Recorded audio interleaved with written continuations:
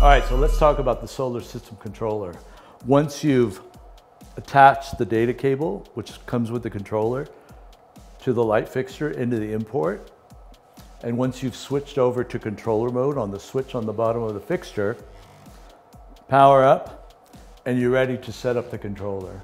So when you take the controller out of the box, the first thing you'll see is the home screen. The home screen will have a time, which may be programmed, but if it's not your time zone, you need to set the time. Go to your setup page, set time, and you should have your current time. Go back. Next, you have up to 10 programs that you can save into memory. These are also accessed through setup, edit programs, and in this you can rename each step, like early veg, full veg, veg, pre-flower, flower, example, and make each of your settings, which I'll show you briefly in a second. Also, you have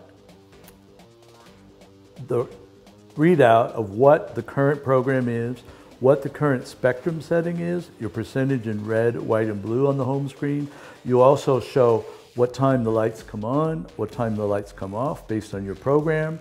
You also have the week and the day for your calendar schedule, all displayed on the home screen. Also on the home screen is a manual button. When you go into manual button, there's a timer which will revert back, or you can push override. Now in manual mode, you can set from 0 to 100% the red, white, and blue. You also have a view mode. When you're in view mode, you get a very pleasant natural white light. This is very handy. Even when you're doing an automated program, you come in, you want to work in the garden, you hit view mode, you have a very pleasant white. The blue and the red tend to be really hard on your eyes. They're very intense.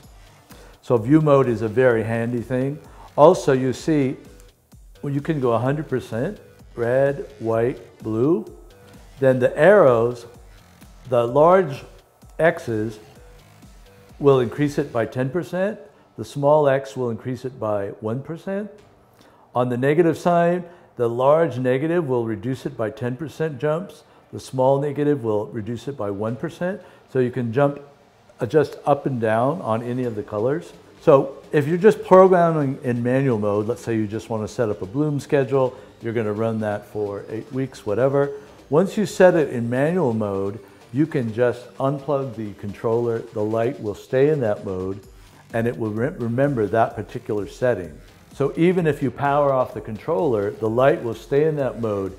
Even if you turn off the light, it will remember what mode it was in. When you turn the light back on, it'll still be in that mode.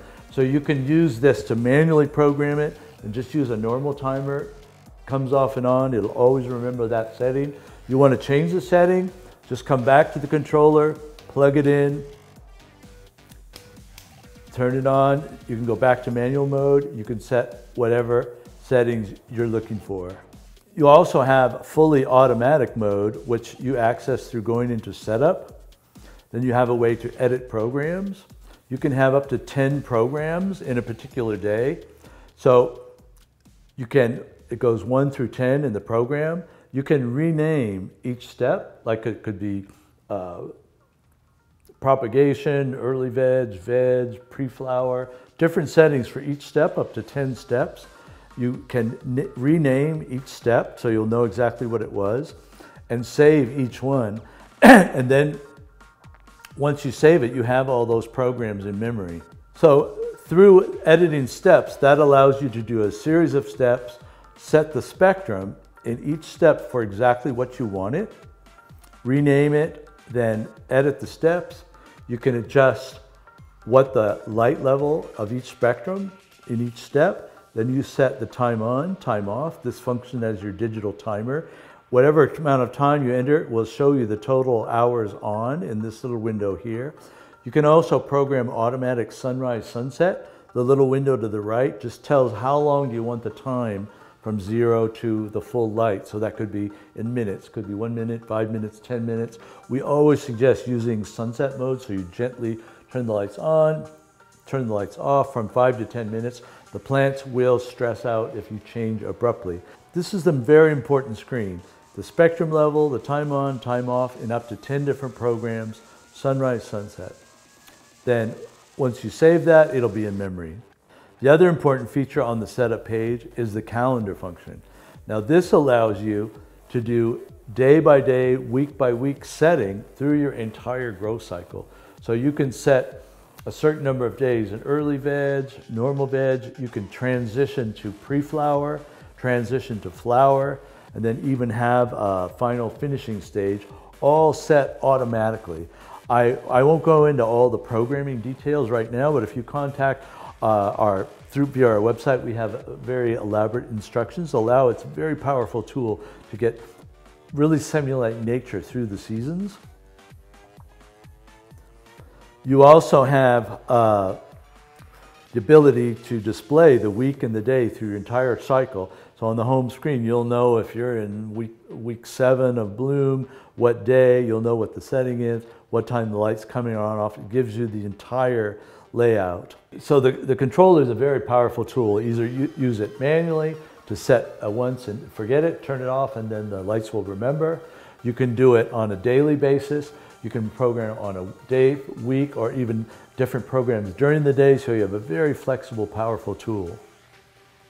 It has a battery backup, so it won't lose its memory. One controller will control an unlimited number of lights. You simply piggyback the data cord from the in port to the out port. Unlimited number of lights will all receive the commands. This is compatible with all of the lights in the SolarSystem series. You can even mix the different power lights together in a single network or program them individually. If you're programming this in a manual mode, you could program an unlimited number of lights, and each one of them could be in a different spectrum setting. However, if you're using it in automatic mode, this must be connected to the lights because it's sending commands on, off, it's changing light settings. So the controller needs to be plugged in, it needs to be active. So that means if you have 3 lights, let's say in a bloom room, they need their own controller. Now if you have a separate room for veg, those will need a separate controller because they're issuing different commands and they have to be dedicated.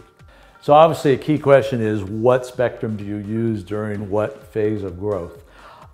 This is a very controversial subject. Everybody has their own strategy. Different strains like different intensity levels and light levels. In general, we like to, smaller plants can use a lower intensity, so you can dim whatever setting, dim it down for smaller plants. You can raise it up a bit in veg. Once you get to bloom, you're generally going full blast on whatever your settings is. So then if we talk about what spectrum would we suggest in different phases of growth, in the early phases, we want to minimize red, not eliminate it, but have a lower percentage of red, like down to 20–30% of the setting in red. A lot of power in red, and you don't need that power in early veg, you don't even need it in veg. You want high blue, high white for early propagation, but maybe less intensity, maybe not full blast, maybe at 50%. Then as you go more into veg, you get more intensity. You still want to have a very high blue-white ratio with a minimal red. This is key to avoid stretching. It gives you bushy plants, little spacing between the nodes. This is the type of veg growth that most people want. Once you transition to bloom, you slowly raise the red and you back off the blue. This is a key feature. High red gives you good yield. That is why HPS yields well and fluorescent won't. Fluorescent works great in veg because it's a lot of blue. HPS works great in bloom, you have a lot of red. Here you can do that with the same light.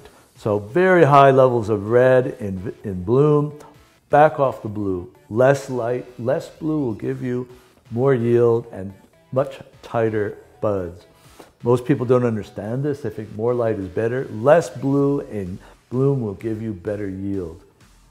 Then one strategy that a lot of advanced growers use, towards the end of the cycle, once you've already got your yield, you go back to a heavy blue and you back off the red. The blue is more responsible for smells, terpenes, chemical profiles, especially in THC and CBDs. So you do a final finishing mode where at the very end of your cycle, the blue comes up and you back the red off once you've got your yield. So there's a lot more strategies involved in this, and we encourage you to look at our website. We have a lot of other suggested recipe levels, light levels, but in general, that's how you can use this powerful tool to maximize your results.